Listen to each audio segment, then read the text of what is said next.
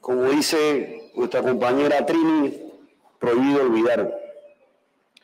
Hoy me corresponde dar unas palabras en nombre del órgano ejecutivo y agradecerle al presidente de este consejo, a Ramón H. Chial, por la oportunidad de poder dirigir algunas palabras, unas cortas palabras a ustedes.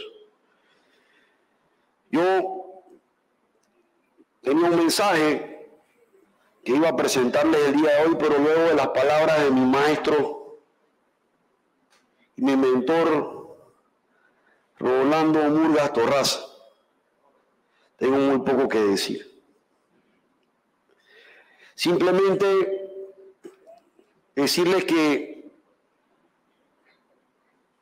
a mí el COVID me arrancó a mi madre. Y puedo comprender también lo difícil que es perder a un ser querido en un día. Porque en un día perdí a mi madre.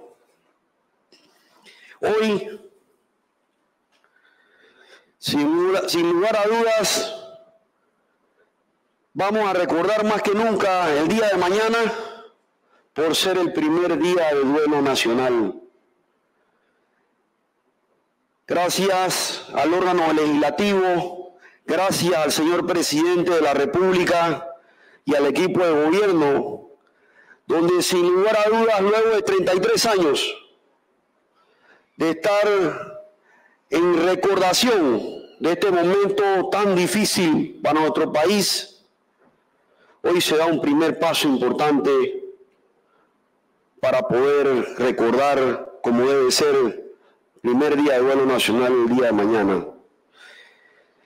El Gobierno Nacional y el Ministerio de Gobierno el día de mañana inaugura el monumento 20 de diciembre de 1989. El monumento 20 de diciembre del 2022, primer día de duelo nacional.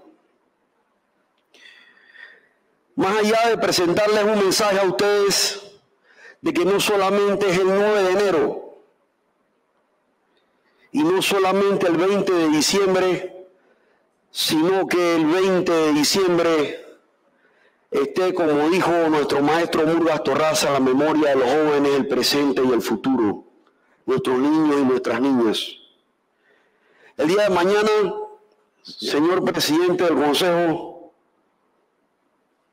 vamos a dar fe del compromiso del gobierno y de que en presencia de los familiares de las víctimas y los movimientos populares de este país, a las 2 de la tarde en el Parque Amelia Denis de Icaza, podamos develar junto al Poder Popular este importante monumento para nuestra patria. Para despedirme, enviarle un claro mensaje a los familiares que estamos con ustedes y que desde muy chico he participado en estos actos donde he podido llevar en mi sangre y en mi memoria cada uno de los esfuerzos que ustedes han hecho, porque este día nunca se ha olvidado. Prohibido olvidar, y que Dios bendiga a cada uno de los familiares, al presidente de la comisión y por supuesto a cada uno de ustedes, al Consejo Municipal que ha enaltecido este día, el día de hoy. Muchas gracias.